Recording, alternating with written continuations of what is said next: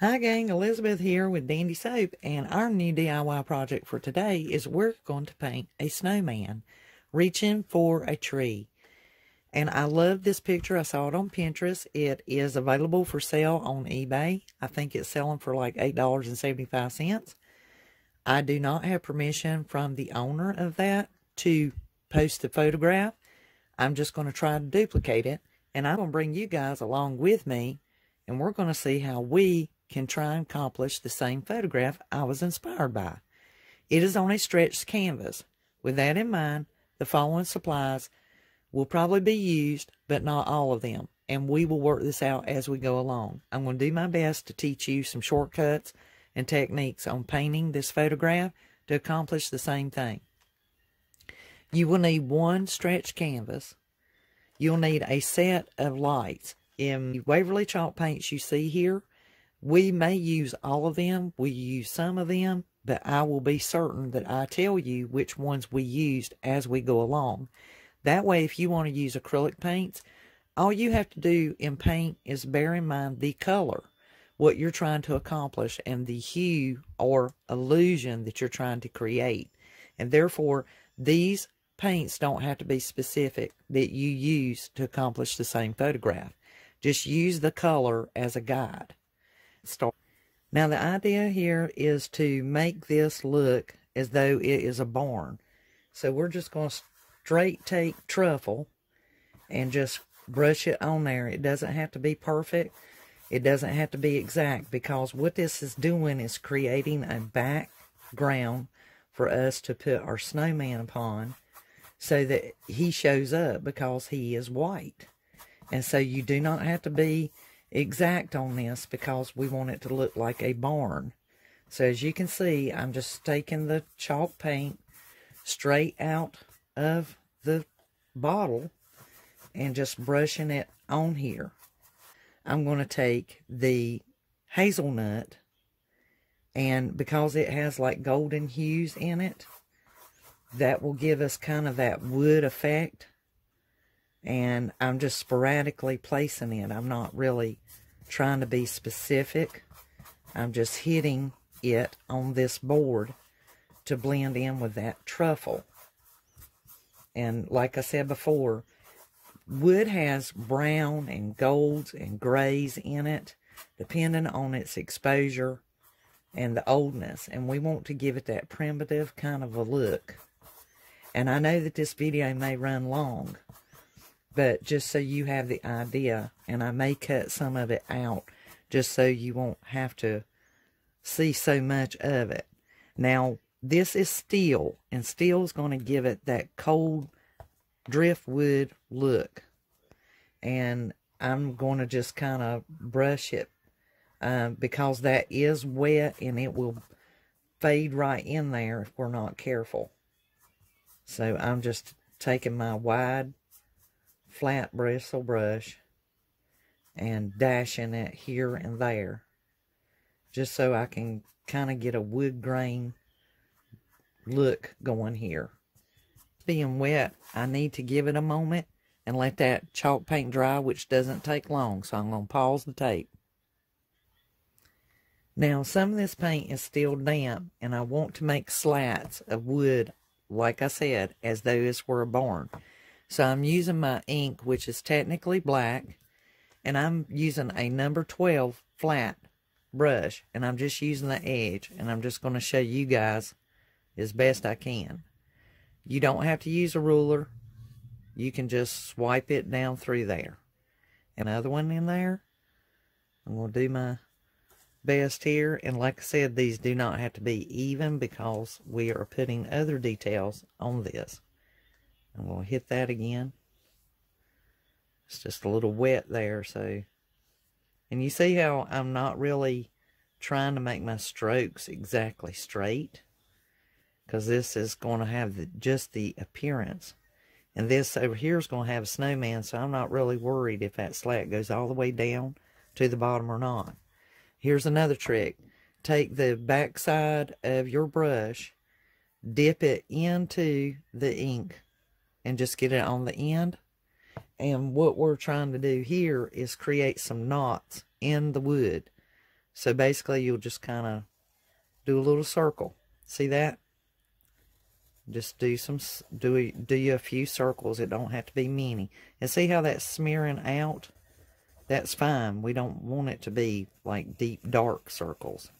We just kind of want to give it that effect. And maybe some dashes in there of like some heavier grain on the wood. It doesn't have to be specific. I'm just trying to give it that effect. Even if it's kind of dashy or sparingly, that's fine. It just gives it that effect. You see what's happening there? And we're just using the backside of our paintbrush, nothing big. And then you can kind of swipe it out. The way a knot runs, it kind of swipes out some, so it's not perfect.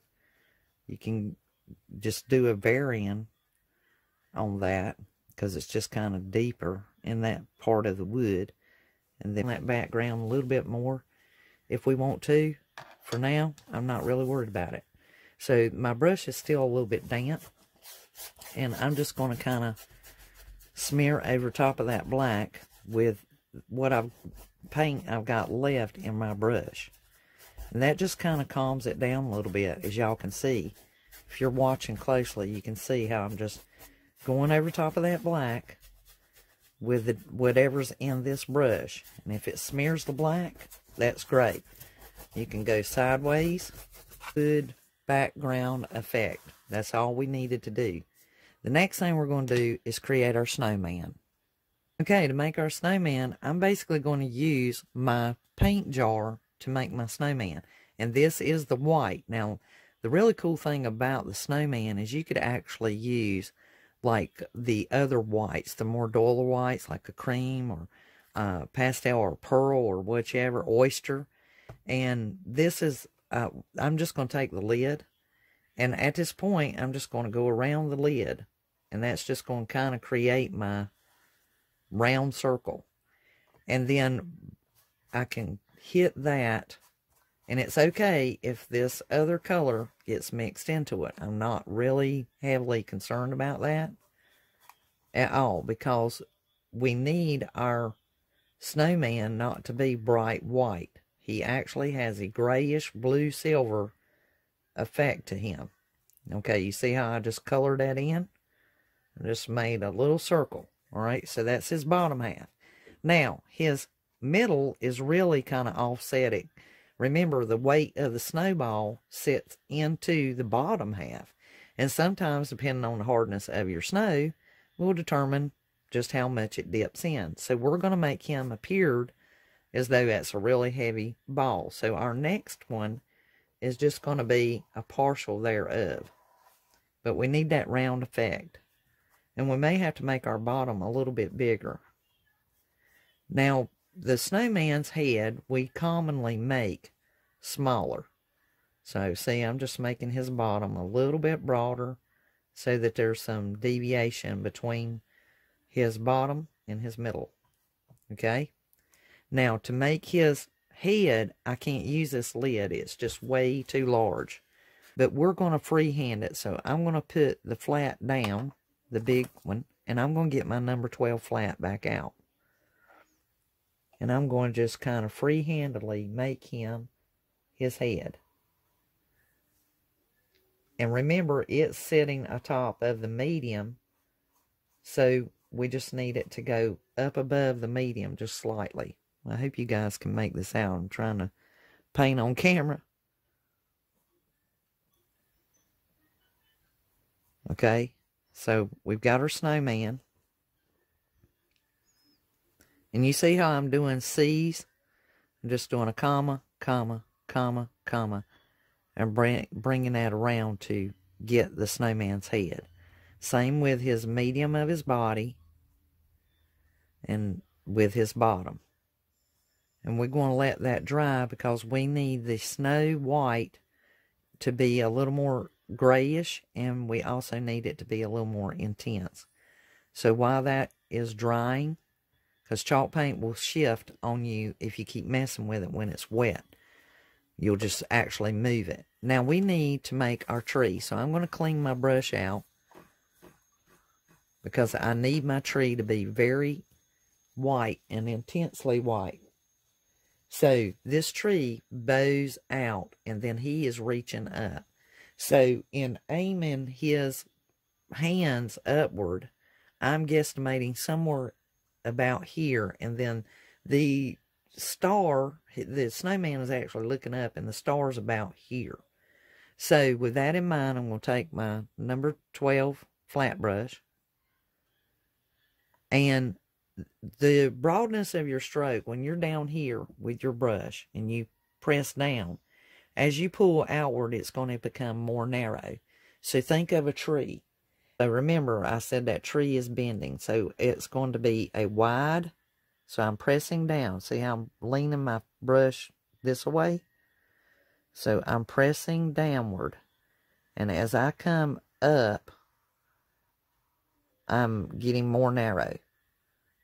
And that's all you got to do is draw that line, because you can make it narrower.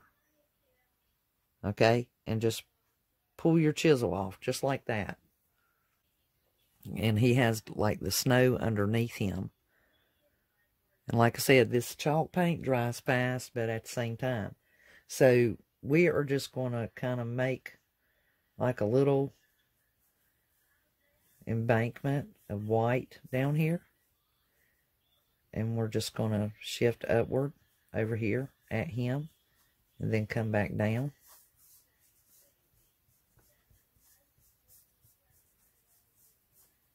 And I'm just hitting it. Don't try to be particular, because the details that you fill in make it look more realistic, more like it should. So we have our snowbank now. So if you have a more narrow flat brush like this one's a 12 and this one's a number 8. Now what we're going to do with this is we're going to make our little pine branches coming off of this tree. A brush. Got a water basin over here beside of me, my water holder for my paints, and I just get mine a little bit damp, and then I'm going to dip into the white, just like that. And the same thing is take some of the excess off. You see how I'm patting it on the sides of the jar? And you want to take that excess off, because you're going to be making these limbs to droop downward and outward like feathers almost. So up here near the top, you're going to have smaller ones. And then when you get closer to the bottom, of course, they're going to be longer ones. And we don't need to do a whole lot of branches coming off of this tree. But I'm just putting some tree branches there to kind of build me a guide, so that I have my branches coming off my tree. Do you see how I'm offsetting these branches? Think about a pine tree. They're not across from each other, such as when we have an artificial Christmas tree. They are actually offset. So when you are painting them, you've got to paint them a little bit offset. A theme to go with this, it would be reach for the stars. And I think we all should do that. Top is the star, so we're not going to worry about that tip, okay? Now, in coming back to this, even though my brush is a little bit damp and has just a little bit of paint on it, I can attempt to try and put the little bristles coming off of the branches to make them look bushy. And as you see, I'm holding my brush straight up almost and just doing some dashes. And when you paint tree branches, think about the pine needles, and if they were all white, what would they look like? And think of a tree, a pine tree, whenever you do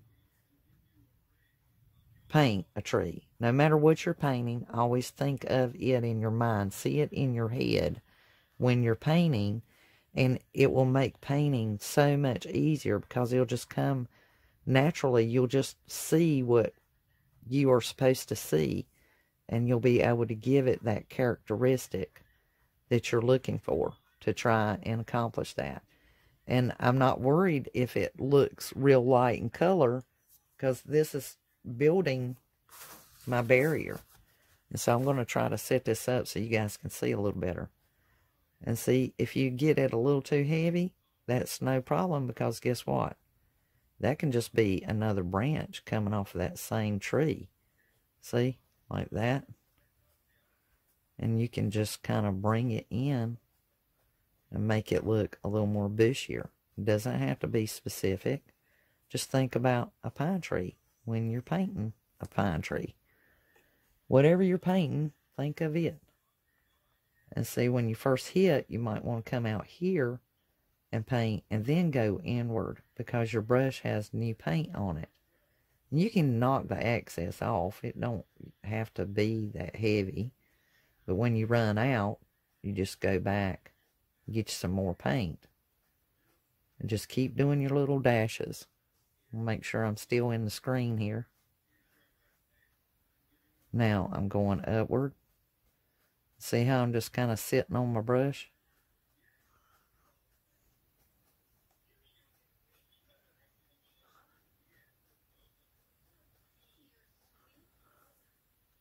We need some kind of coming out from it, as though that branch were in from the tree in the front of us. So to do that, as you can see, I'm kind of coming here and just making a little more intense white.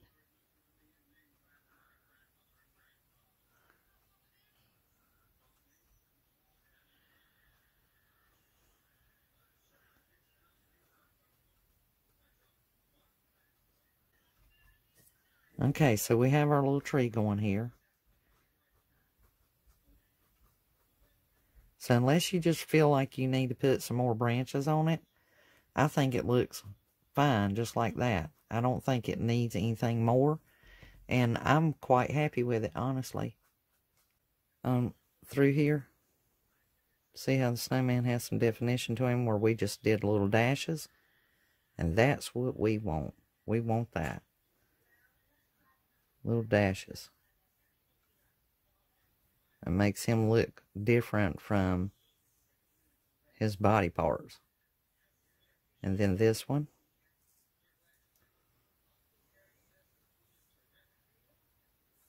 I'm just going back and forth a little bit, and we'll come back, because we do have the intensity on him, and we need to let that chalk paint dry so that we can move to doing the rest of him. So let's work on our star up here, since our white over here is dry. So now we've got to accomplish our star here. And I have some true oak, and this color is a primitive color, and that's more what I'm going for here.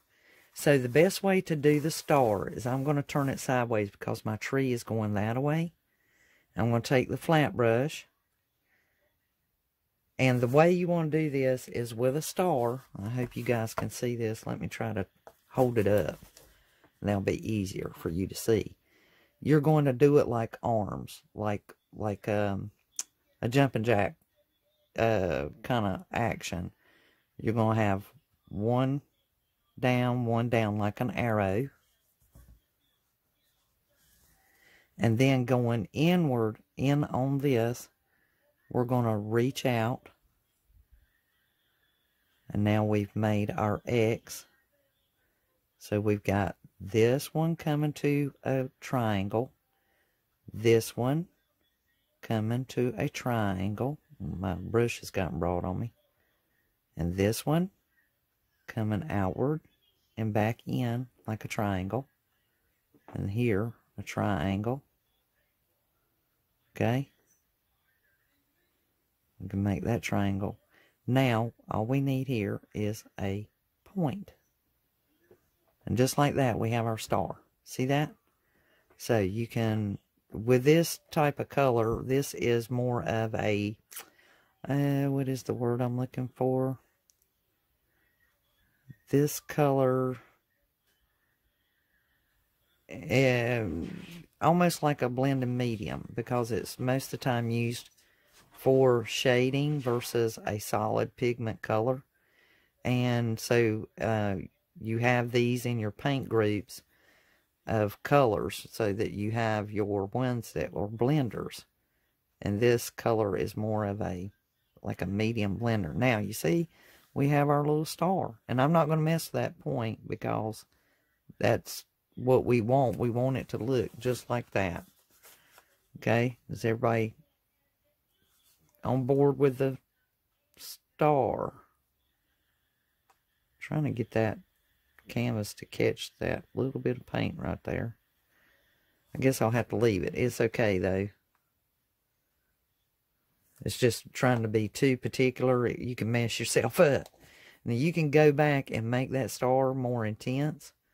But the way you have to do it with this particular type of color, because it's more of a blender, is you'll have to let that dry and then hit it a second coat in order to get that intensity. But this is fine with me. I'm happy with it. I like it. It is just fine. Star with it, even though it's primitive looking, we can leave it just like that. Another thing that, so you could take like the truffle that we used earlier, and I mean just basically get it just a touch on that brush. See that? And you're just going to barely touch it. And I messed it up. Let me get some of that off.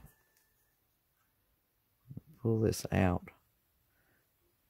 That's what I love about acrylic paints, is you can just take them and get that going again.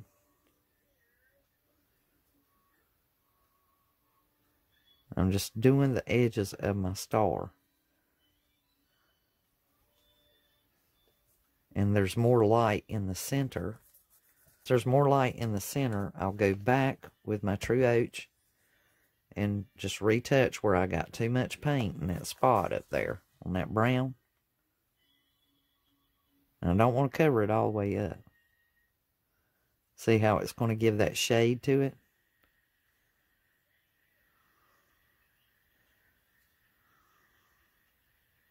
And that just gives it a little bit of depth. I'm sure y'all can see that showing up, because I can see it. Now, to put a little light in the center of that star, just a little bit of lightness, of course, you could use either the silver lining or the white. And because I just want it to be kind of a very dim light, so to speak, I'm going to barely touch the silver. Got that on there. And I'm going to dry it out on my paper here. And I just want to put a little bit of lightness in there. And I'm just barely touching the center. Actually, I can be a little more intense. See how I'm going towards the points, but not into the points? Staying in the center, per se. And believe it or not, that little bit is just enough light. That's all you need, just a little bit of light. Okay? We got him going there. And it's a silvery white color. It's like very, very light. But it's just what I need here. And all I want us to do is to give that little bit of shade for my snowman. I cleaned it off too much, guys. That's the good thing about this color, the silver lining, is you can be a little more intense with it. And you're not going to mess up. As you can see, we did this. Okay? See how I'm going here? And just that little bit of deviation in color is a plenty.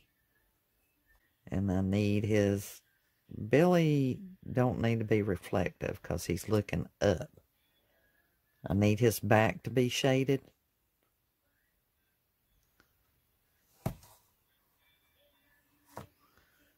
So I'm going to leave his back shaded. Soften that. And then here, with his bottom, I need this to kind of glow a little bit. Don't want to mess that line up I've got going there. I just need it to be more deeper in the back.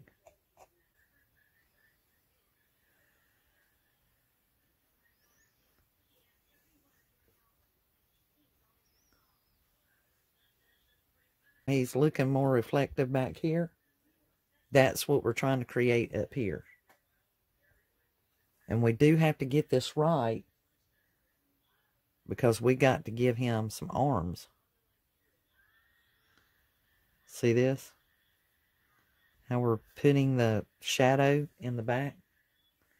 That's all we are trying to do, is put the shadow in the back of him. We don't want to mess that shadowing up. Just like this shadow, we want that shadow. So it makes sense for him to be looking up. I keep wanting to be stingy with that paint. When I do, I end up disturbing it. See? I need that to be white.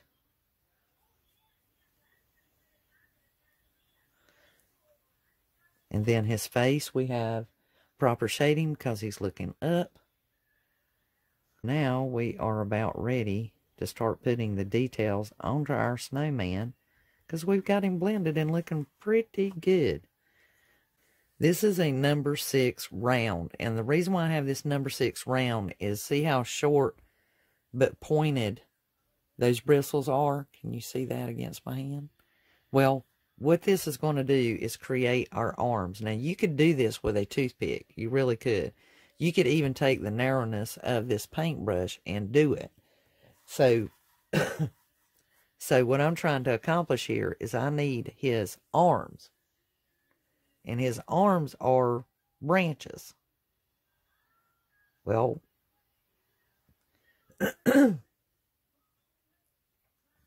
well, one of them is coming up from behind his head here. The other branch, they actually have a bend, almost like like he's got a bent elbow, like he has an elbow. Like snowman's have an elbow, right? Down below this one and be in proportion with it. So we're going to come, say, right here. And we're going to reach our branch up. And there we go. We've got his branches. Arms built. See it, as long as they're in proportion. And that's all you need to focus on, is making them in direct proportion. Take the back of your brush again to make your dots. And we're going to do our best to get that accurate. So we're going to put one here because he's looking up. And don't be afraid to mash down and turn. Just make sure it's a good circle.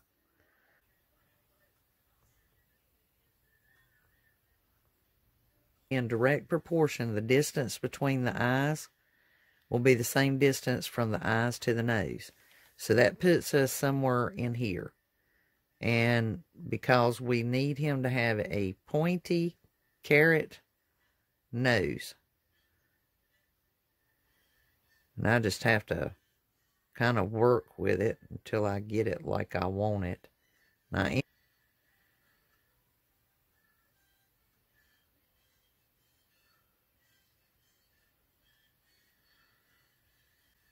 you see how the nose is kind of crooked? The little carrot is crooked. That makes him very primitive. Can go to his mouth and work on his smaller than the dots of his eyes. So I'm using this number 6 round brush again, and I'm just going to touch the paint. Just touch it. And I need to make him at least 5 little dots. Now, to make him look like he's smiling, your grin generally goes up beside of your nose. So sometimes, believe it or not, that's the better spot to start out.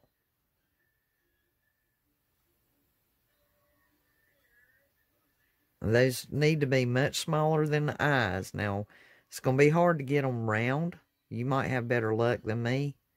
That's always been tricky for me when working with primitives.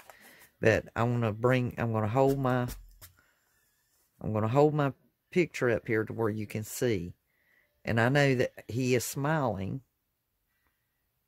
So I want to make another small circle there. And then I'm going to do a third.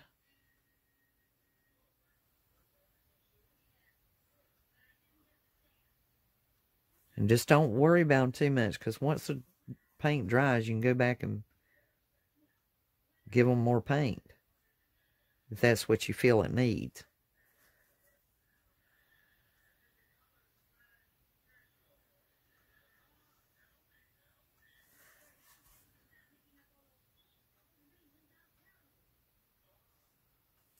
Okay, so that's looking pretty good for his smile. He's smiling up at the little star. Now I need to let his carrot dry a little bit, because I need to make some lines in there, but I might have enough black that I can do some shading.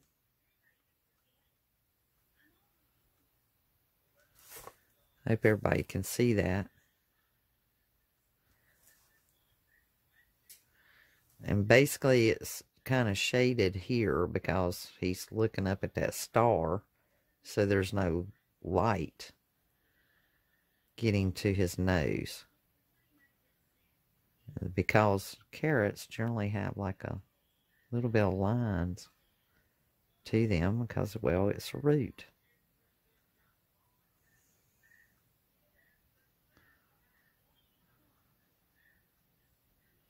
Fine to me. I'm very pleased with it. At this time, if you feel like you need to do some shading, whatever's left on that brush, the dirtiness of that brush, should be just enough. You want to stay away from the top of his head unless it's right here in the top of his head, which is a little bit of shading. You can kind of rub at. Like, give it a little more oomph in the shading. As I said, it's just shading. If you overdo it, the great thing about paint, you don't try to erase it, you paint over it. You just paint right back over it. That's how it works. And see, we're just doing some shading here. Kind of intensify this back here a little bit. Make it a little deeper. But stay on the edge, you know, just stay over like this, you know, like really shade edging.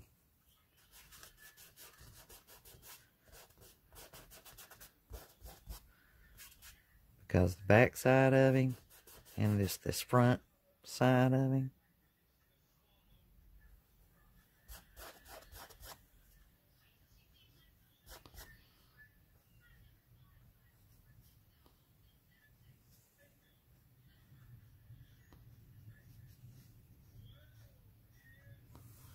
are watching this, see how I'm just kind of shading down here at his back side so that his white stands out a little more, just darkening it.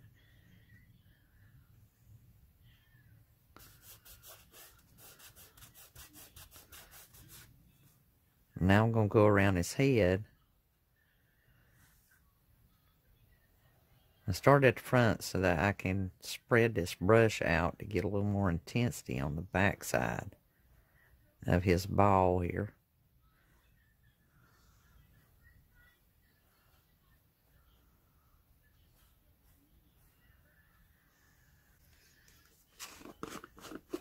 Okay, so I got a little more intense there on his head. And I just need to kind of brush that out a little bit. Just a little too deep. Went in too far on his head.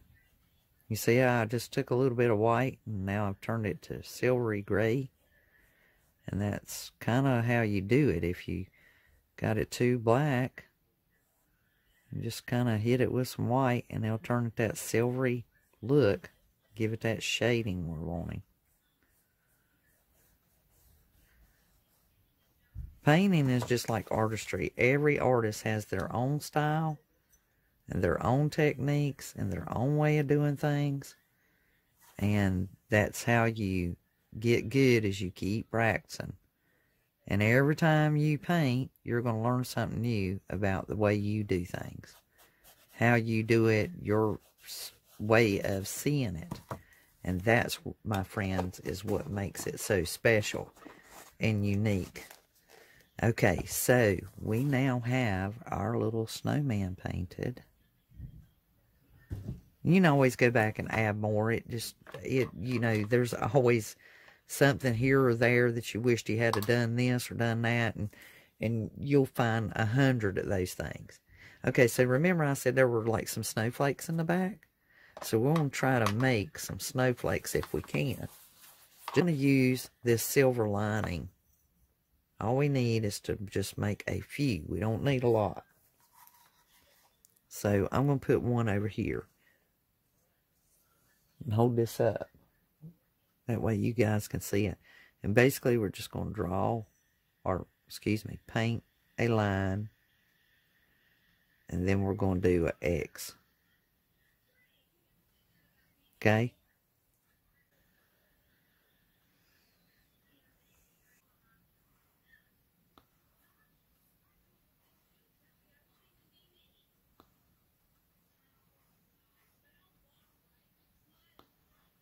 At this time, we're going to stop, let it dry, and come back after a little bit of letting it dry, and then we're going to do our lights.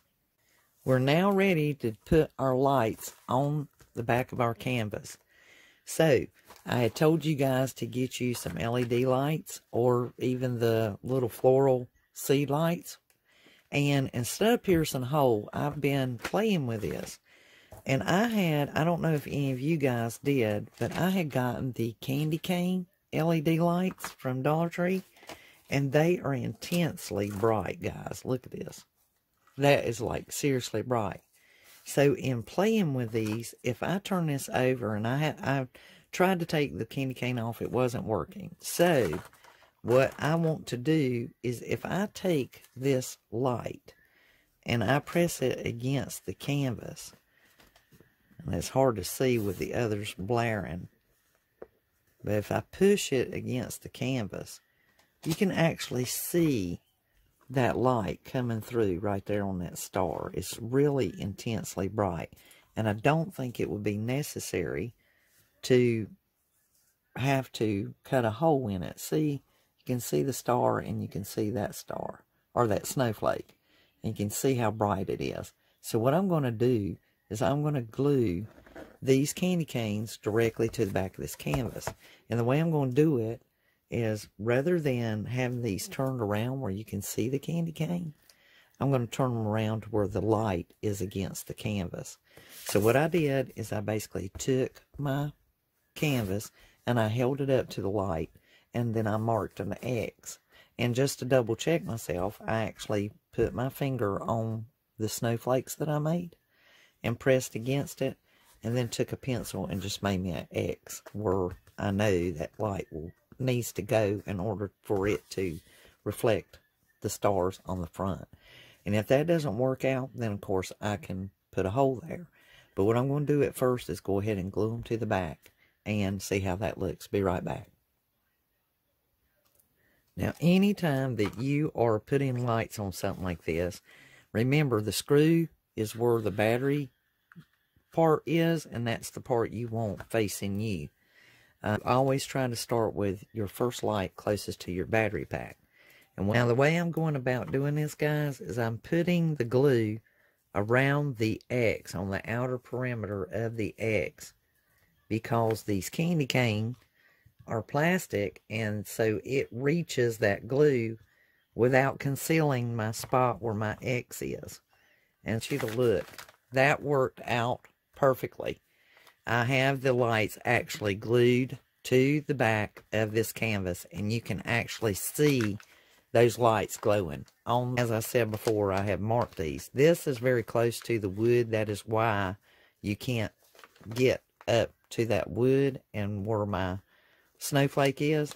But you can still see all of these like glowing little stars in the background. And that's what I was after.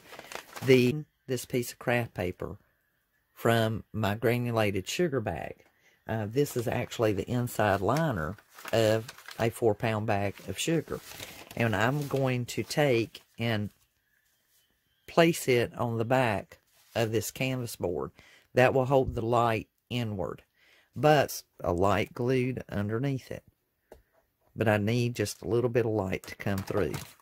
So let's see if that works, if that fixed it. See, now that's what I want. I want that little bit of a glow of a star. So there's a small hole right there, and it's just enough to let that light through in that star. And that 3 Jenga blocks here, and as you can see, I raised it up enough and I buckled it to the frame to where that wire will slide in and out there. Should these lights ever go bad and just totally have to be replaced, I can just tear off the craft paper and remove it. But this will allow me the freedom to be able to change out my batteries. I glued the battery pack to the frame here on this bottom edge. So at this time, I'm going to cut out my craft paper and I'm going to glue it to the back of the frame.